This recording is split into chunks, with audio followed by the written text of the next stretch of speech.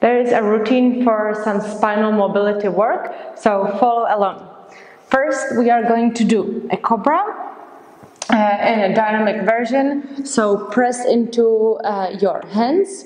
You can keep your pelvis tucked in to protect your lower back, and you're going to push away from the floor and come back. Keep the movement controlled by your hands. Also try to avoid shrinking your shoulders up. We still want to keep long neck, reach toward the back of your head. Make your spine long. Okay. Next exercise is book opening. You lay on the side, keeping the knees together and on the floor. You can press into your feet to feel a little bit more grounded with your legs. You reach forward with the upper hand, still follow the fingers, making a huge circle with the hand. Finish the circle and come back.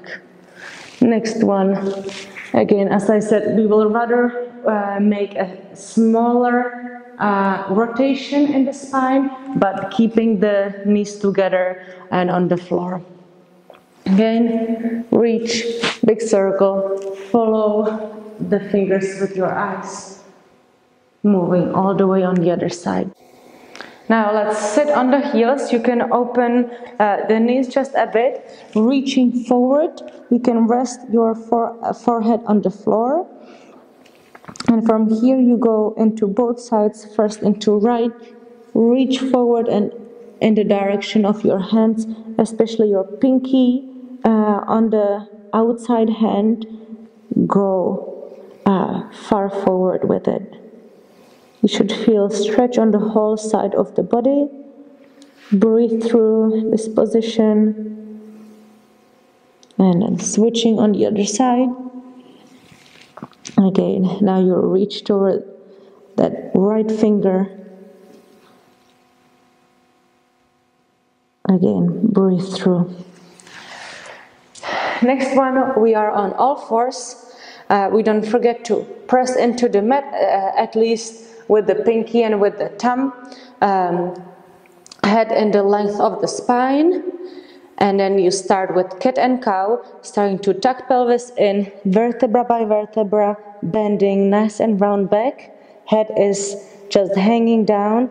Then you start tucking pelvis out and look up. Still push away from the floor. We don't want to sink down in between the scapulas.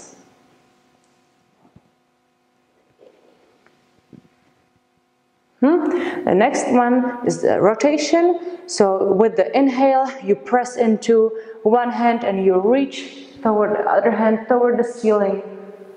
And with the exhale back, inhale up, exhale back.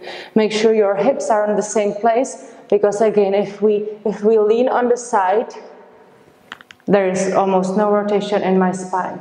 Now there is. Okay, again. Switching the sides and back. The last one is that you put your feet away from the floor just a bit, and then you look toward your heels from one side, over your shoulder and back, other side and back. Keep switching, dynamic movement, inhale and exhale.